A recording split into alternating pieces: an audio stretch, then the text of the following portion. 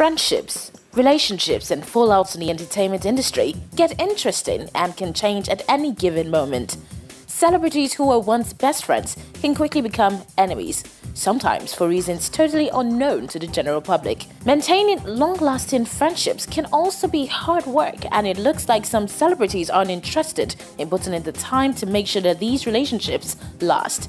Either that, or the fact that they let public opinions and their careers get in the way of their friendship. Hi guys, I am Bonale Ohiria. Hi everybody, my name is Miriam Adeyemi, PRS Pact. Hi, my name is Coach Kelvin, fashion stylist, designer and consultant. Hi, my name is Taji Prest. Hello, my name is Ogagos. I'm a publicist, I'm a blogger. Hey guys, my name is Adedeji Abidemi. I'm a fashion stylist. And you're watching Spice's most controversial Celebrity Fight. I feel it's going to be very juicy, very informative and very, very much fun. Stay tuned. Because this list wouldn't be complete without and should start with Davido, we have his most recent fight, which put him on our list. In December 2015, a music site published a list of top producers of 2015. Nothing major, nothing out of the ordinary, certainly, until Davido sent out a tweet congratulating some producers who made the list and at the same time mocking J. Feb, who worked on his hit Owonikoko, for missing the cut.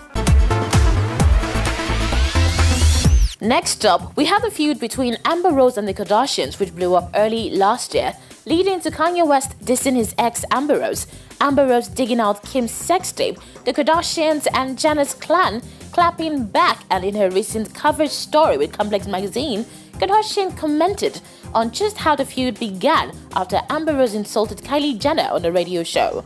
Khloe Kardashian took to Twitter to bash the former stripper. They only have one thing in common. Kanye, we all know. Kanye, yes, or whatever you call yourself. At the end of the day, I understand your pain, Amber, that yes, she got your man and everything. But, Bubble Child, get over it. I don't know, it's one of those things, man. They're both living their life. You know, Amber's still doing her thing. She did the slot walk recently, which is, oh, don't be shamed, you know, people should let you live your life and whatever. And then Kim is obviously striving to be a better example because she now has kids and she's married. So if you look back, they both have quite similar, you know, backdrops. Best of friends and business partners, D'banj and Don Jazzy under the Mo Hits music label have finally parted ways.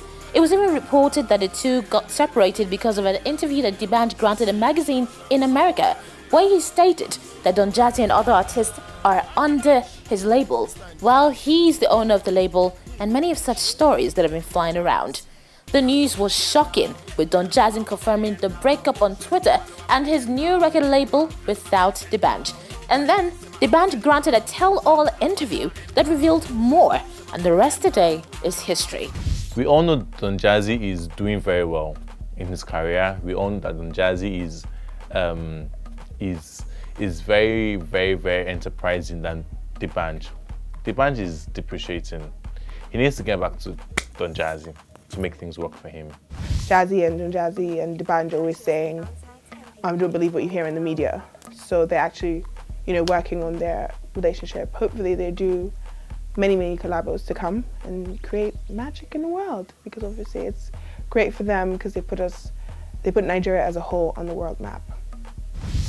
There are always the good days and the not so good days. So being able to sort the days that are not so good is one thing I really appreciate from friendship. So I never saw it that it was going to be that long before they came back together. It was all messy, sending each other nasty messages and all that stuff, but thank God.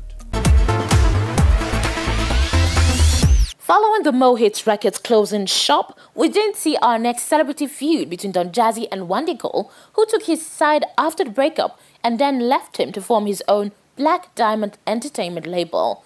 In November 2013, Wande released a new single, Babyface, under his Black Diamond Entertainment, and shortly after, Don Jazzy took to Twitter to make a quick rant